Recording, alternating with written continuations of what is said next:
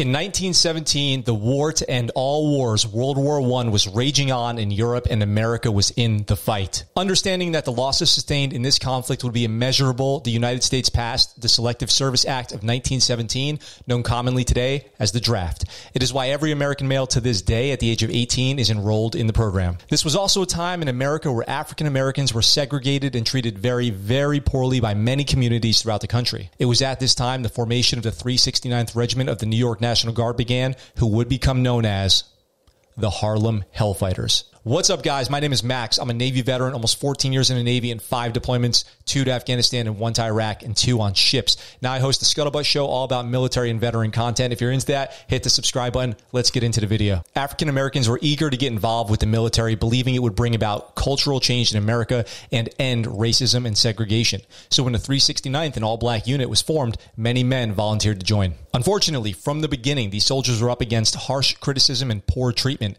They were given inadequate training and menial tasks for quite some time until they were eventually loaned to the French to participate in what would become some of the most fierce combat of the war.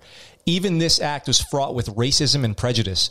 American leadership gave out pamphlets claiming the troops were more likely to rape and commit crimes against civilians than white soldiers, and even advised the French to not treat them well because they might begin to feel like they are equal to white men. In spite of this, the French welcomed the support of the Hellfighters and were far less concerned about the color of their skin than the Americans were.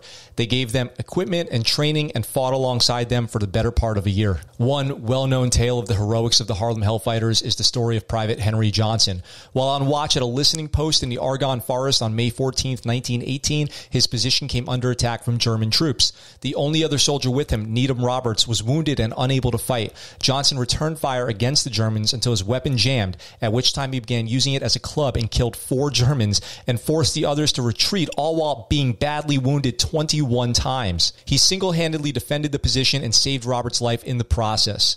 For his actions, the military reluctantly awarded him the Legion of Merit Medal, and only in 2015, President Obama upgraded his award to the Medal of Honor, which he rightly deserved. After the war, Johnson was able to tour and speak on behalf of the Hellfighters and the mistreatment of black troops that they experienced overseas. Tragically, Henry Johnson died on July 1st, 1929 of myocarditis. Another interesting fact about the 369th is their regiment band was known as one of the most popular and skilled in the entire military. The Harlem Hellfighters suffered 1,500 casualties in World War I, the highest of any U.S. regiment, only to come home and find that the country they fought for would turn its back on them. It would be another 50 years before the end of segregation and the Civil Rights Act passes and begins the end of unequal treatment for African Americans. And in that time, the 369th would see combat again in World War II. Although restructured and reassigned, they still remained segregated. I hope you guys enjoyed this video. If you did, hit that subscribe button for more military news, gaming, commentary, interviews, and more. Check out the links in the description to find out how to support the channel, including Patreon. If you join as an elite tier patron on your second month of membership, I'll send you a free ScuttleButt Patreon exclusive t-shirt only available through Patreon. I look forward to talking to you all soon. I'm out for now. What's up, guys? Thanks for watching that video. I hope you enjoyed it. If you did, go ahead and hit that subscribe button up in the corner here and check out this next video. If you want, in the description down below, there's links where you can get ScuttleButt Show merch and find out how you can support the channel. I really appreciate it, and I look forward to talking to you guys very soon.